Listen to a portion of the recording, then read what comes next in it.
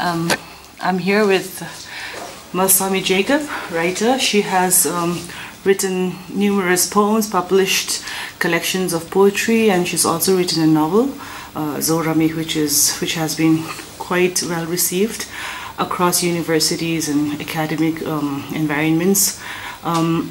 So we're very happy that you're able to spare some time with us today.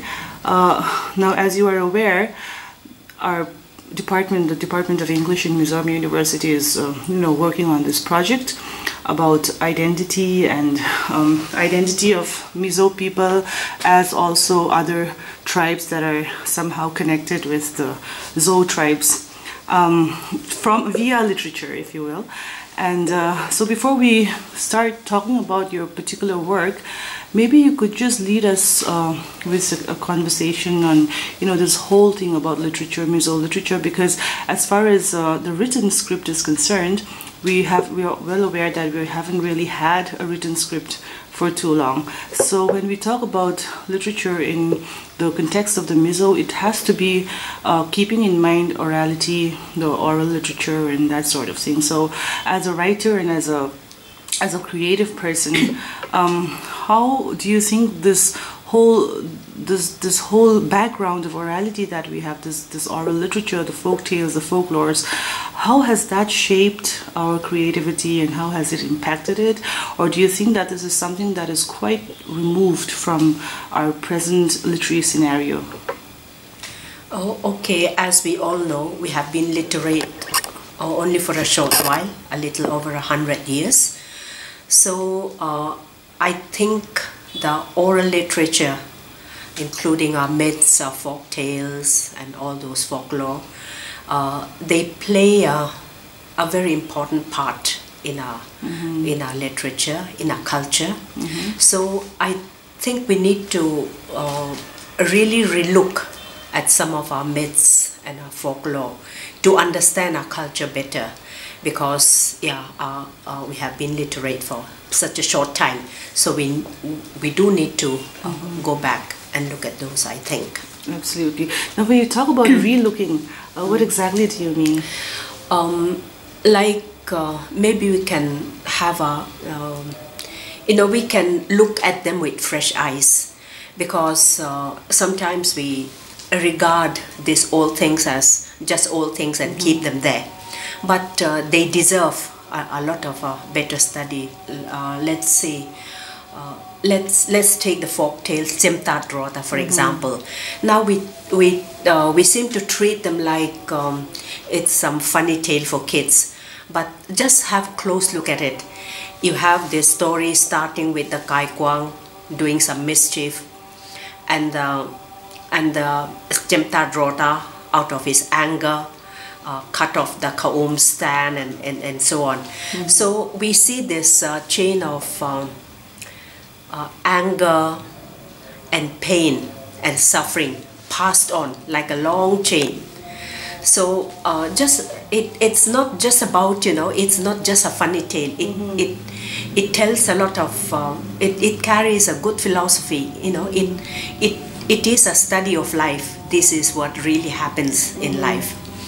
And then take the story of Zungleng and Zungleng Let Nuaileng Indo, the war between the birds and the animals.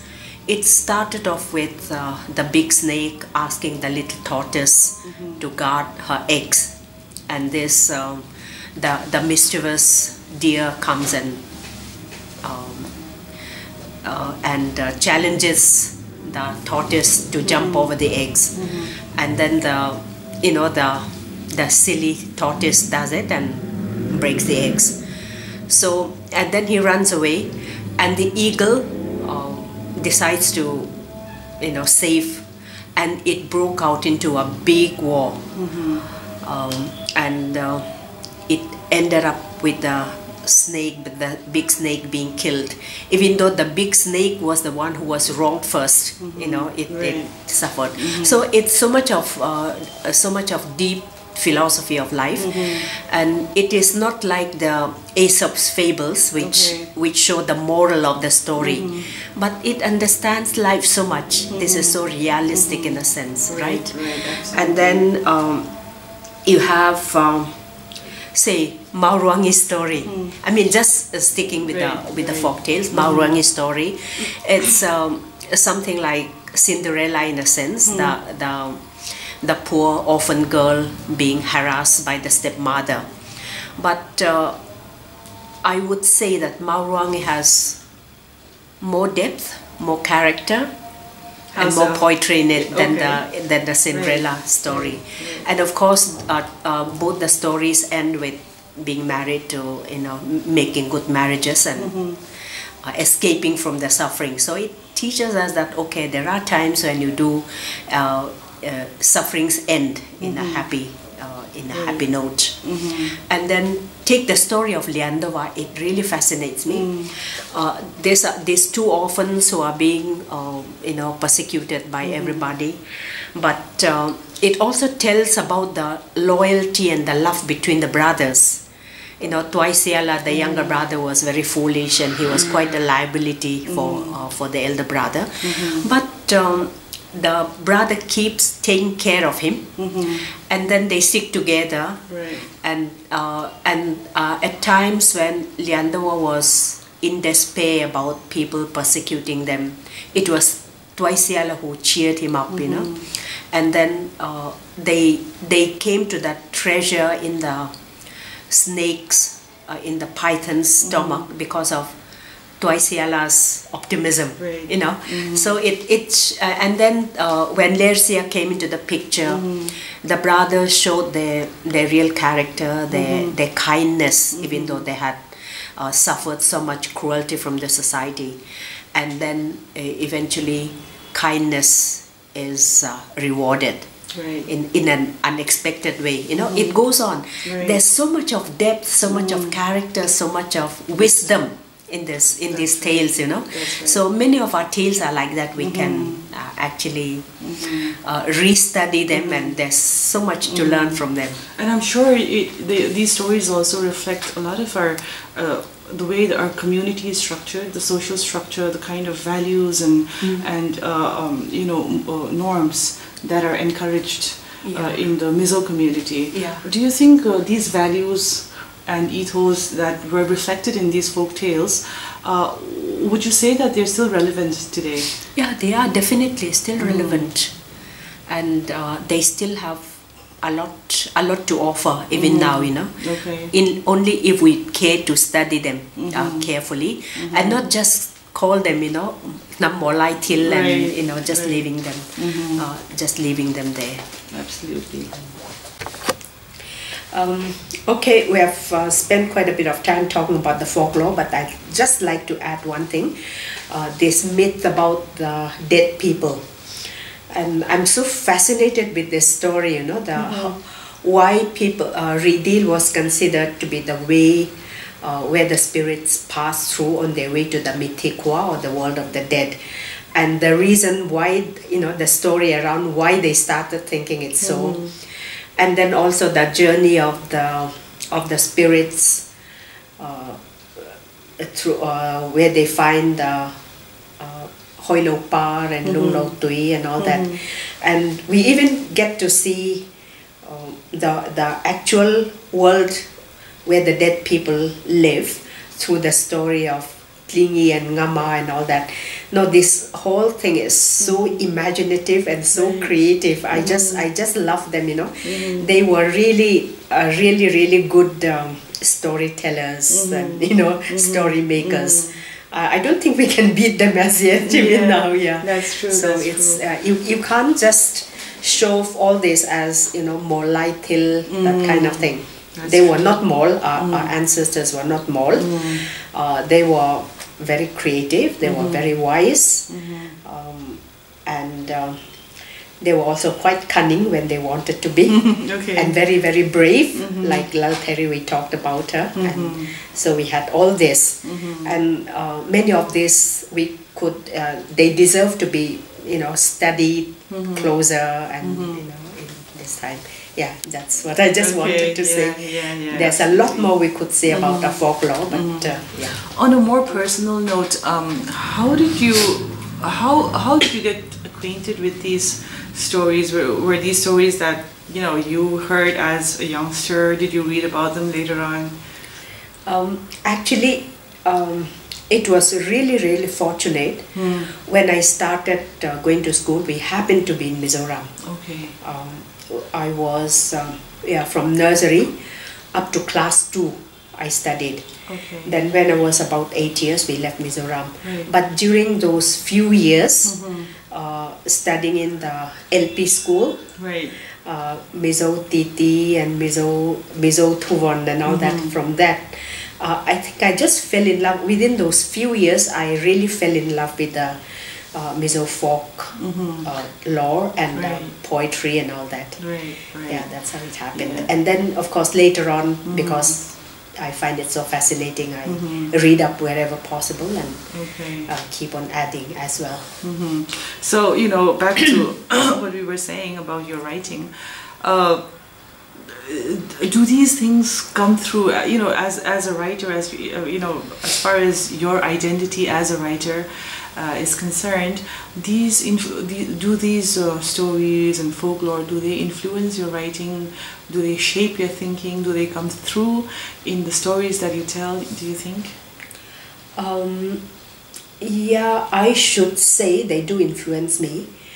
Like many of my poems, both in Mizo and English, they do deal with some of these things, like, you know, even the stories we had, like in ancient times we used to have script, but it was stolen, it was taken away by a dog because it was on leather, and all these things, even all these come out even in my English poems, not just the Mizo ones. Right. And they do shape my thinking to a great extent, I think, because something you really love, you know, that do affect what you do, what you write. Right, right. So I think they, and in my novel, I've made use of many of this. Oh, really? Things, Maybe we can come back to that a little later.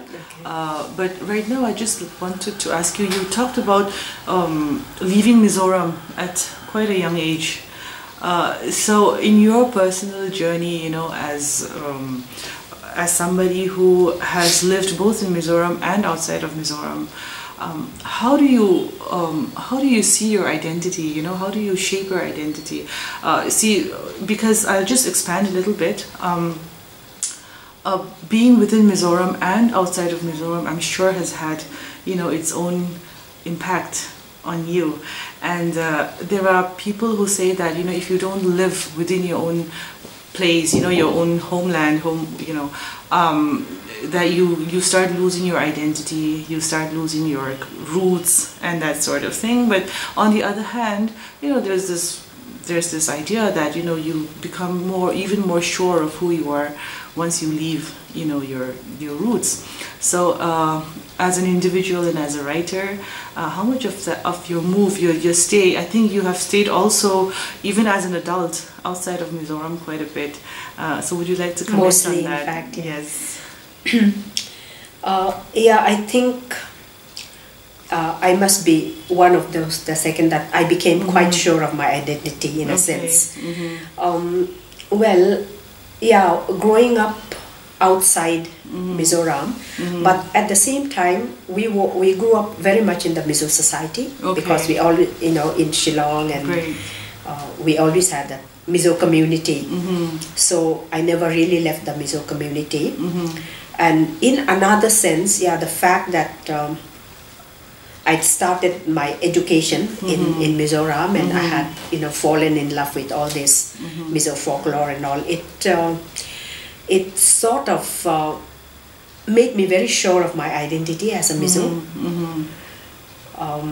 And also, my father was another person who always wanted to emphasize that we were Mizos, and even in the language, like those of us who are some of our friends who didn't have that kind of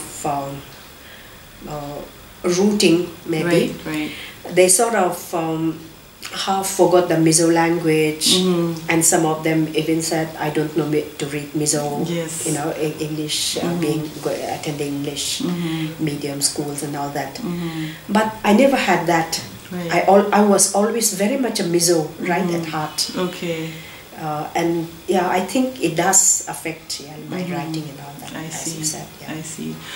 You must be quite an avid reader. I'm sure you are, because you have this background in literature as well. In general, what do you think of Mizo literature? I mean, that's a very vast question, I know, but for whatever you have been reading, in terms of especially creative pieces, the contemporary scenario, for example, what do you think of Mizo writing? Not satisfactory is what I say. Why not? Like, see, a few of the novels that I've read, yeah, they're okay, they're good, they make good reading, interesting, but somehow I'm always dissatisfied with the kind of worldview that they that they give. Right.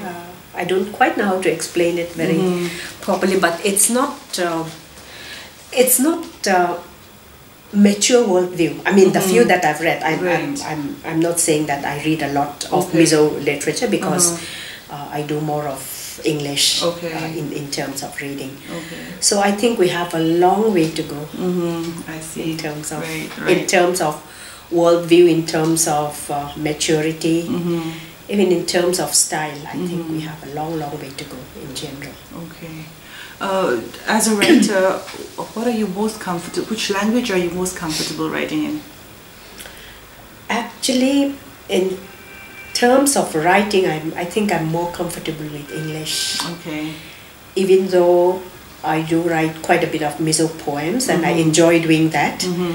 But when it comes to writing prose, I do stumble a lot when I try.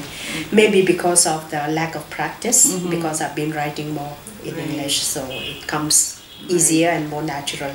And also the fact that most of us, education was done in English, that helped, I suppose. Yes, I agree. If you don't mind, I'd like to talk a little bit about Zorame. The novel that you have. This was published in 2015. That's right. And Zorame talks about a time in Mizo history that was quite exciting and tragic at the same time. My question to you, I think, is on the one hand, it's great that a lot of writers from this region, not just Mizoram, but from this region, have been addressing these issues that nobody talked about, nobody wrote about. That's that. But on the other hand, if you look at the larger picture of Indian writing in English, especially now, there's a lot of focus on the Northeast, literature from the Northeast, again, which is great news. But in the midst of all this, do you think that the Northeast writer is burdened with the task of presenting history or representing history? In other words, do you feel that you are confined to writing about these particular aspects, or do you think that there is scope for other areas and issues as well? I mean, I would just love to know your thoughts on this. Well, writing Zohnahthlak was purely a personal choice, because all through those Ramboy times, we were outside. But living in the Mizo society, we hear a lot about what happens there, the atrocities, the burnings and all those things happening. So you sort of grew up with it, with all those stories. So it's in you, and you are pained. When the Ramboy started, I think that was a time we were in Imphal. And my dad was so disturbed all through the night. He talked in his sleep. So it it had a lot of impact on us, even though we were outside and we didn't suffer it firsthand, but it was very much there. And then we grew up with that knowledge, not that I knew what to do with it at that time, but around 2002, 2003 and all that, we were in Guwahati. And at that time, I used to write in the papers. I called myself a freelance journalist, and you know, sort of wrote feature articles and all that. And around that time, people would, newspaper writers and all would refer to Mizoram because the peace accord had been signed. They would call it an island of peace in a turbulent sea and all that. So that set me thinking, okay, we have political peace now, but what about all that we suffered, you know, because we grew up so much with all those sufferings and terrible things happening. So how do we cope with it now, especially emotionally? So that question came into my head. And in 2004, the month of May, I think, just before we moved to Bangalore, I went to Mizoram to do a research on this. So I talked to a lot of people. I went to this Kohar Inn, you know, where people sat together, and I just shot the question. And then, yeah, I interviewed a lot of individuals also, like Pungur Ava, who was responsible for the starting of the peace talk. James Dokuma and many other characters I interviewed at length. And then, yeah, I went to Lunglei also and did the same. So I listened to the stories of a lot of people. And what I found out was, apart from finding out a lot more facts about the things that happened at the time, what I found was we were still hurting. We were still terribly hurting inside, even though outside it seemed okay, you know, progressing economically and all those things happened. But inside, people are still hurting. So the idea of that, writing that novel based on that, and search of a healing for the inside, for the psyche, came. And then I don't know exactly how it started. The character, the protagonist, Zorami, she pretty much just appeared to me from somewhere, I don't know. So the whole concept of writing her life and looking at all those things through her eyes and her memory came to me. And also, in a certain way, she being a representative of Mizoram, you know, a figure that stands for all that. It just appeared from somewhere, I don't know. And the beginning, starting with the morning of her birthday, and the story ending at midnight of the same day, that concept, and in the middle, putting up you know, putting all those other things in. It just came to me like that. But writing it was very, very difficult. As I went and did my research, met people, recorded their voices, I came back home and tried to start writing. But you know, it hurt me so much. I was still crying inside when I listened to this. So I couldn't quite tackle it.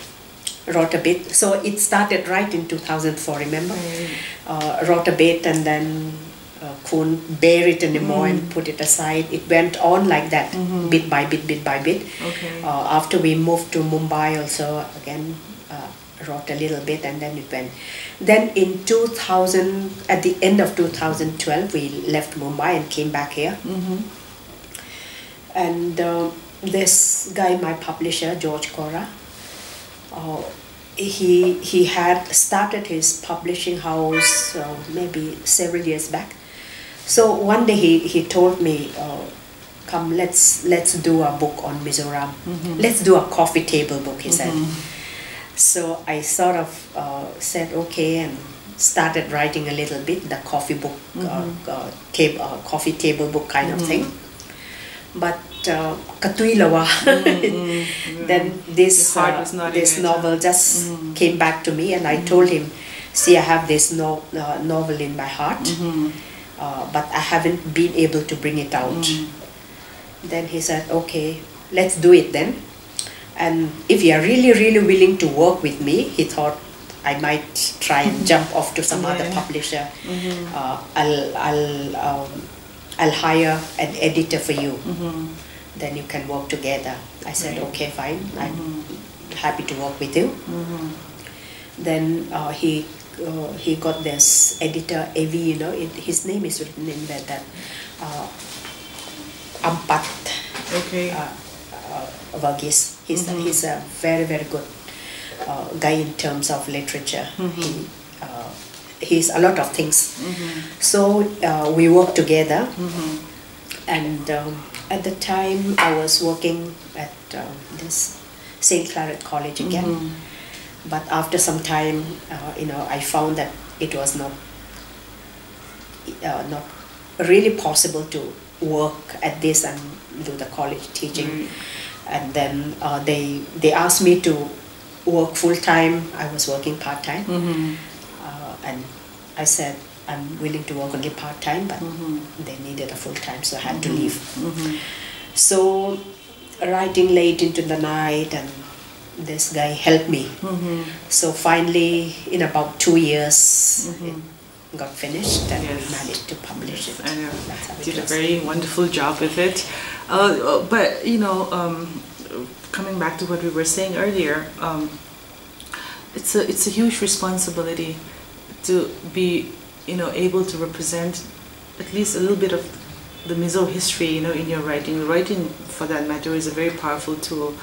But you know, as they say, with a lot of power comes great responsibility, and especially I think so for the Northeast writer, who is in many ways representative of what his people or her people are going through at a particular point in time. So what do you think of, you know, as you were you know, recounting and telling Zohrami's story, for instance, did you feel very responsible about how you presented or represented her and what she was going through and what the Mizo people were going through, and how did you deal with, how did you manage to, you know, find that balance between the kind of emotional investment that you had in the story, but also that you know, that fairness, or that attempt at fairness?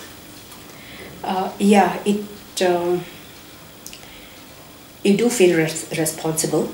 You are very afraid of, especially since you are writing some history kind of thing. You feel you are very afraid of misrepresenting anything. Right. So I did my best, I should say. And then, in the earlier parts, talks a lot about the army atrocities on our people. But on the other hand, we have to be fair and also admit that the underground, MNF, was also very cruel on our people. You know, I tried to balance that out and be truthful, because I had done through that research. I had got a lot of things. A lot of things I didn't know before, especially about the underground atrocities on our own people. So those also had to be brought out. Right. And also you are, of course, while writing I didn't think much about this, but later on, through people's remarks and all, how important it is to have your facts right, and not misrepresent things, and not try to over blame one party and try to justify the crimes of another. I did try that. Right. So yeah. And as part of your literary technique, you mentioned that you also brought in your folk influences in the narration of this particular tale. Can you expand on that a little bit? You know, I wanted, through this book, it's the only novel I've written and about my people. So I wanted to showcase a lot more about Mizo culture, as well as folk things also. Actually, somebody criticized it and said, you packed you try to do too much with one novel. Right. This could have been made into at least 3 novels, you know. So maybe it was a bit too packed. So, but yeah, I did bring in, like I said, I brought in Jemtat Rota's story. Okay. That was as one of the stories that grandma told Zorami and her brother when they were kids and all that. But they do, they are quite relevant to what happens in this story. In the sense, you know, there's a lot of innocent people suffering through the work of this thing, and then also the suffering being, you know, carried on and all this. And also, yeah, I dealt with Sung Leng and Noi Leng and all that also. Yeah. So all this, they do have a bearing on the plot in a certain way.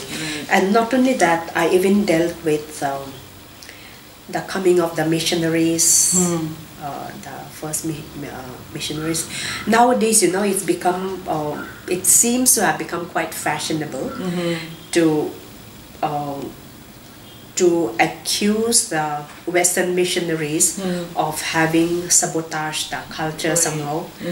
But yeah, there may be certain ways in which it was done, but they did whatever they thought was the best for us. You know, they, after all, they gave us letters, they gave us education, they gave us whatever health care we have and all that.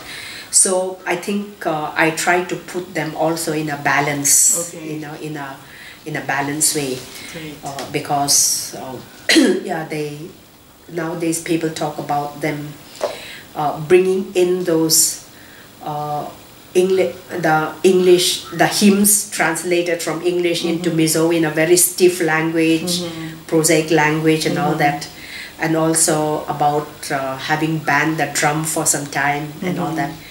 Yeah, maybe there are things perhaps which could have been done better, we don't know, but at the time, and we can't forget that we owe them so much. And also, I don't think they deliberately did anything to sort of undermine our culture, because if you read some of the songs, you know, like I think the other day I read, I can't remember which was Pubuanga's song or something, which said Mizo Lom Ro, it is such a blessing to be a Mizo, that kind of thing, you know. I don't think they did deliberately, at least the first missionaries, I don't think they deliberately did anything to cut down our culture.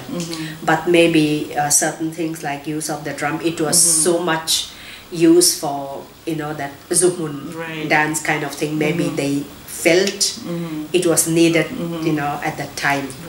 And of course, after several years, we brought it right back and with good effects. Yeah.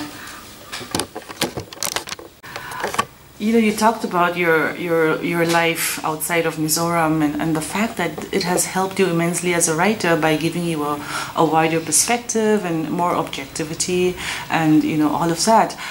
Is there a flip side to living outside of Mizoram, and does that also come through in your writings as well? You know, as a woman, as a Mizo woman, as somebody from the Northeast, living in, you know, another part of the country, being married to somebody from another part of the country, you know, apart from the objectivity and all of that you have shared, which I, you know, agree with.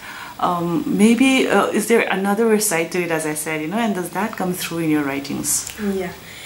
Yeah, it does bring you to a lot of funny situations, which, yeah, like my poem should tell something about that. It's Identities is a title. Identities. Where are you from, you ask? Not my name, not who I am, but what root or shoot I sprung from. So I'll tell you. I came from the earth you walk on, carries you, nourishes you. In case you've forgotten, we both are made out of mud, molded by the same hand. warmed by the same sun, both breathing air watered by rain, fed by earth's produce. Perhaps at dawn of history, the sisters, your ancestor and mine, parted ways and traveled different directions. Yours stopped on the flat land. Mine climbed up the hills, and over ages we developed different lifestyles and tastes. So now I've come from the misty hills where rhododendrons and orchids bloom, bearing cool fresh air, magical law, and you, from palm tree land by the sea, give me such strange looks, like I don't belong to the same earth. Beautiful. Thank you so much for that. Just one last question. Are you a woman first, or a Mizo first, or a writer first? I think I'd like to say I'm a human first. Right. Then right. I don't know how to, the other orders would come depending on the time and mood, I suppose. Okay. I'm just a human first. Fair enough, thank you. Malsawmi Jacob yan English to lawin Mizo tong po in tule lahi asiak no se me ma chen chu publish lem lo shi te po ni me theya tuna han a Mizo poems ya min char sak dona e kan lo so manga adu chuan soifia ma sa sela lo so mang tun lai chu Mizo la phwa tu a me kan shiat ma sak ber pe po ki chan chin hi ka ve em me ya pakhata chuan la a phwa tam lu tu ka thang tharin phwa tu ran nei lawang ti an lawa wangin anung chungin an phum ti khan ni tok me ya ma se han ngai to chian hian a oi om lo ni anung chungan phum chan kha I la phwa tam wang ru ta khatiang ang shem na rap thak in pek kha ka oi thei thlat lo me ya chuwang chuan ka ngai to I engemo tu poye mo seanga an khotlang nu na soi se le mo an la soi se le mo ani lo le engemo ti takin I thuoi lo na ani emo ani karing ne utlat me ya chuwang chuan I la pani ve lai pathum lai ka phwa to a pe mo ke chung chang a hian ka phwa nu nun ber hi Mizo tungin ka lo chia ra nge pi mo ke chan ka ron zong che kum za tam thwa kara tong I mo I rau thla lung ril bia thu lung adam lo don changin I chan khwa I fam khwa tung kong a sang lua ka ti engwang kher nge ruam thim pui I zo le zaleng zinga suak iswal chuang em ni ani rualo zai kung pui nun nemin siam choin leitin alen rualave an rel swale kum tluang chen apoi nge zo fa van noi than lai amoi love bia zai thiam thang choi moi no pui phu kha fam chan thu pek zok mo an hlan tak che rap om chung chuang thlan thim run an chia che wang khwa le ngur pui nun I selem ni zai tua tam wang tu nge shem tuar ngai le an rong lua mo I wang khwa leng wal rual lung mol wang do ral hai nge suak kan sual mual iliam san kan khwa vel zawa hian an yang an nyak nung zui an tam lua e idari ngain sul nu karon chui ma sang zai kung thin laya I cham si. Just before we end this, you touched upon a lot of very important issues in that particular poem. First of all, you seem to be saying that she was a victim not just because she was a writer or a poet, but partly also because she was a woman. Am I correct in interpreting it that way, or what are your thoughts on that? Yeah, women people got offended with women a lot easier than do with men, I think, in general. Okay. Because, So is that in the past tense or in the present tense when you both. say, okay?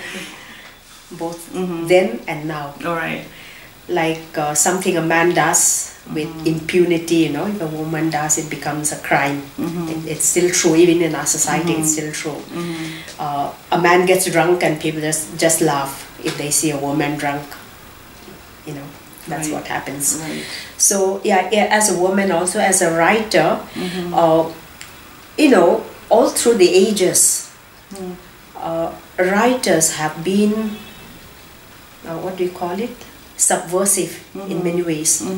So as a songstress, she may have criticized the practices of the society. So she could have offended.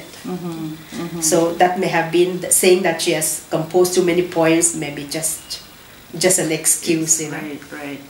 Do you think in contemporary times, writers are given a lot of freedom in Mizo society? I don't know. To some extent, I think they are free, but so long as you don't offend them. Right. See, them, yes. them are always very frightening. That's true. Do you think perhaps this is why for such a long time, for instance, coming back to your novel and the kind of issues that you touched upon, the historical events and all of that, do you think part of the reason why nobody spoke or wrote about those things for such a long time is because of that kind of, censorship? It could be censorship and censorship also, in the sense of, not a legal one, but, Yeah, but in the case of the Ramboy, this thing, I think it may chiefly be that people are finding it really, really difficult to come up with the stories. Right. So that could be one reason. Okay. So, I think you do have several novels dealing with this, don't you, in Mizo? Oh yes, only now that yes. People haven't, or it's recent, after right? quite a while, yes. Novels and also non-fictional writings, memoirs, so to speak, which have come up, quite recently actually. Not a lot of people spoke about this. Okay, and another factor would be, see, the atrocities that we suffered from the army, from the Indian army. It was more or less easy to speak about it within the Mizo community. Right. But what about the atrocities committed by the Mizo guys? That may not have been very easy to speak out. Right. I think, I think you're right there. So maybe only now they are beginning to dare to come out with that. I see. Okay, thank you very much. As a writer, you are, you've been labeled a Mizo writer, obviously, but beyond that, how do you see yourself as a writer, in terms of your identity, in terms of the kind of, we had talked about this earlier as well, but that representational aspect of your writing is something that comes out very strongly, as it does with other Northeast writers, I think, as well. People are labeled Khasi writers, Naga writers, Manipuri writers, and Mizo writers, and all of that. So, in effect, you are almost touted as being representatives of your tribe. But you are also an individual writer. How do you balance that? How do you see your identity as a writer? Yeah, an artist has to be free. Without freedom, you can't do anything really creative, So, I'm a Mizo writer, I don't deny that. And I have no problem with that label. But I don't want to be kind of stereotyped. I don't want to be pressurized into writing only about Mizo life or Mizo stories or whatever, I'll write whatever creative inspiration comes, I'll write. Actually, recently I submitted a story for Muse India. It hasn't come out yet. A short story. Somebody asked me to write a short story, one of the editors. So I wrote it based in Kerala. Kerala, sort of olden days. So, you know, what you see, you write what you see, what you imagine, what comes to you. I should not be pressurized into writing only about you know what is Mizo or what is Northeast. Yeah, that's right. Even though I do have quite a few stories about based in Guwahati, Assam, because we lived there. You know, and I've seen quite a bit of Kerala life because we go there. My husband being from there, so I have every right to write. You know, after all, you are the sum total of your experiences, right? I know. Yeah, it wouldn't be fair to. Actually, you know, one interesting thing. When I was writing Zorami, my editor, he has an acquaintance, somebody in the US who is working with some publishing house or something. So he asked me to send him some chapters so that he could sort of evaluate it. And he, in turn, gave it to a few more friends of his to sort of say what they think about it. And one of the responses, which was pretty shocking, was that, isn't the writer from India? How come she's not writing about caste? You know, that kind of attitude, trying to prescribe what you should write. You know, I won't succumb to that. That's right. That's right. Yeah. Good for you. In fact, along those same lines, you have published a total of 9 books now, is it? Yeah, there are different genres actually. Can you just briefly talk about what kind of books they are? Okay. My first book was published in 2003, a collection of poems titled Tin Kim Don in Mizo, but it contains both English and Mizo poems. They are not translation, but totally different collection. I just put them together. That was the first one.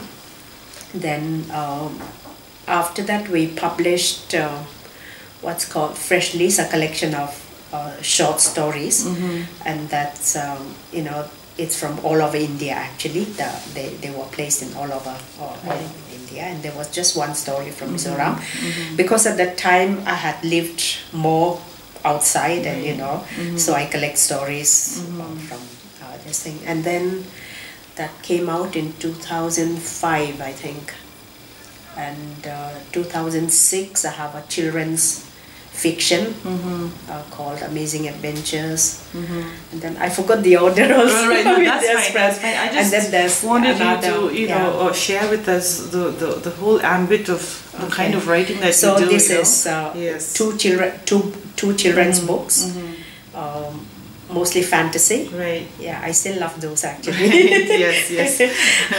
And then this collection of short stories. I've got two collection of short stories by now. Wonderful. One came out just recently, called Blind Spots. Right. Yeah. And then so two books of poems, 2 short stories, 2 children's books, 2 narrative non-fiction, and 1 novel. Well, congratulations. Thank you. So how do you see the future? I mean, as a writer, the future of not just yourself as a writer, but Mizo writing in general also? Yeah, Mizo writing, I think it is growing. But like I said, we need to look a bit wider and see. We shouldn't stay in the box. Yeah, just because you're a Mizo writer living in Mizoram.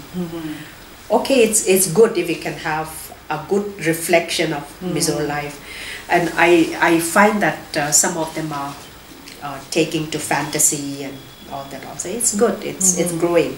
So I see a good future, and especially the younger generation are getting better and better, I think, as we go on. And as for my personal writing, I still have a lot of dreams. Right now I'm working on a collection of poems in Mizo, pure Mizo. Fantastic. I want to bring out at least one book which is fully in Mizo writing, Okay. and so I'm working at it. Yeah, it should.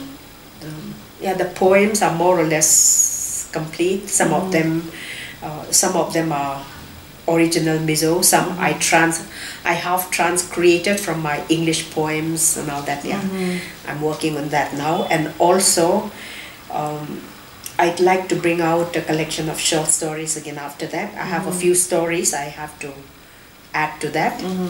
And after that, I don't know. Yeah, there are lots of things in my mind, but let's see whether they come to. We Those are wish the you two. all the best. Thank you. You know, looking at the wider literary scene, not just Mizo writers, but who are the writers to watch out for? Do you have any recommendations? You know, Indian writers or even international writers, Northeast writers. Is there anyone particularly that you know you have enjoyed or would like to recommend? I've enjoyed them a lot, and of late I was reading this Anjum Hassan's that A Day in the Life. Oh, she has got so much of skill. Yeah, she's a master at it. Yeah, there are a lot of writers upcoming. And, you know, it's interesting that you bring up Anjum Hassan because she grew up in the Northeast, but she is not native to the place in the sense that she is not a Kasi or whatever, right? So she has this very unique perspective of being an insider as well as an outsider. Yeah. Do you identify with that? Yeah, I do actually. I do. Yeah, in a certain way, coming out of Mizoram and looking back, it kind of gives you, can we call it a wider perspective or something? And or at least more multi-layered, I guess. Yeah. And you sort of look back on Mizoram with a little bit of nostalgia, but in another way you can be more objective also, in certain ways, because when you are right there in the middle of the pond, you know, you are just part of it, but when you move out and look back, you know, it sort of gives you a different view. And I think that's very important to have as a writer. Yeah, I think so. Objectivity. Yeah. Yes. And Right. I feel I can look on my Mizo community with clearer eyes, shall I say? Yes. We will be looking forward to reading more of your writings in the future. Let's hope so. Yes, thank you so much for your time.